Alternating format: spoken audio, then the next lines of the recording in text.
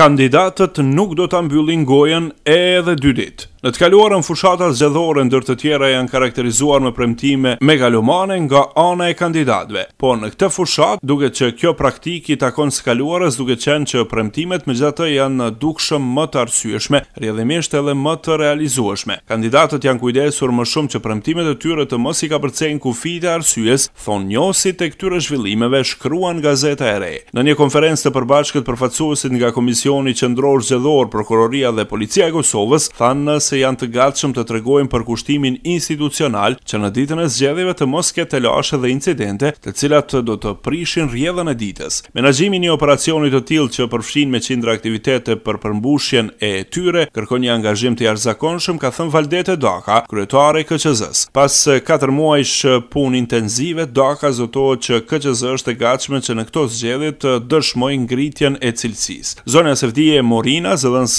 krye prokurore e prokurorit të shtetit, u shpreh se në pajtim me memorandumin e ARIR ndërmjet institucioneve relevante, KQZ, Policia e Kosovës, Prokuroria e të tjerë, Prokuroria ka ndërmarrë disa veprime për përgatitje për zgjedhje. Në nivel Kosove, numri i zyrtarëve që do të angazhohen është mbi 20 sipas Morinës, dhe kjo tregon për kushtimin e institucionit të prokurorisë në raport me procesin e ndjeshëm të zgjedhjeve. Edhe zyrtari nga Policia e Kosovës, përkatësisht zëvendës drejtori i policisë zotëri Naim Rexha, tregoi se ata janë të gatshëm për ta mbikëqyrur procesin dhe nëse është e nevojshme edhe për të intervenuar. Këto aktivitete veç tjera shënojnë fundin e përgatitjeve paraprake institucionale për zgjedhjet që do të mbahen më 22 tetor. E shtuna do të jetë ditë thjeshtë zgjedhore, ndërsa të dielën do të votohet. Por rrjedhoi edhe 2 ditë kanë mbetur që kandidatët të premtojnë dhe të fitojnë qytetarët që ti votojnë ofertat e tyre. 204 kandidat për kryetar dhe 7000 kandidat për ulëset e kuvendeve komunale nuk do ta mbyllin gojën deri në mbrëmjen e së premtes.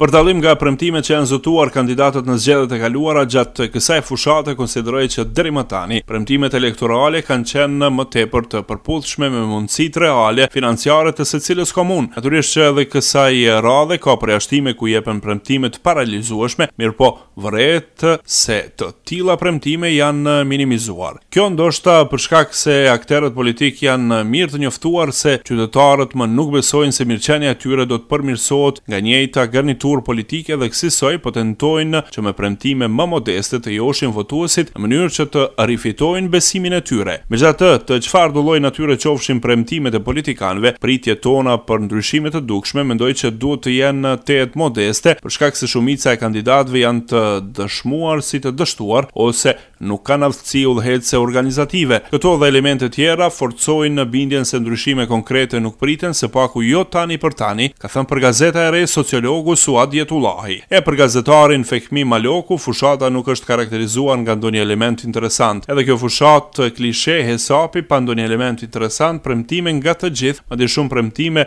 edhe nga kandidatët që kërkojnë mandatin e dytë e të tretë me radhë. Thuat që s'ju mjaftojnë 4 vitet e kaluara për të zgjidhur problemin, fjala vjen të qenëve ndacak. Nëse një problem kaq të thjeshtë por me rreziqe të mëdha nuk po mund ta zgjidhin, ndërkaq dalin thuaj se s'ka ndodhur asgjë. Flasin për projekte kapitale dhe si kabadai kërkojnë votat. Por vetëm edhe pak ditë dhe shtypi ditor, radio-televizionet, portalet dhe veçanërisht rrjetet sociale do të shkarkohen, qetësohen edhe KLMD1. Fushatën e cilësoi si të qetë, ndërsa barën kryesore kishin liderët e subjekteve politike që nuk lanë gur pa lëvizur për të siguruar vota, thot në vlerësimin e tyre për fushat. Megjithatë, sipas tyre, as kjo fushat nuk ka kaluar pa vërejtje. Keqpërdorimi i fëmijëve, resurseve institucionale ishin më të pakta se në të kaluarën dhe PZAP ishte efikas në shqiptimin e dënimeve në rast se dëshmoi se ishte bërë shkelje rregullave të fushatës. Por këto janë vërejtje të vogla, megjithatë ndërkohë që të gjitha institucionet, të gjitha personalitetet po bëjnë thirrje që qytetarët të dielën ta kryejnë obligimin e tyre duke votuar.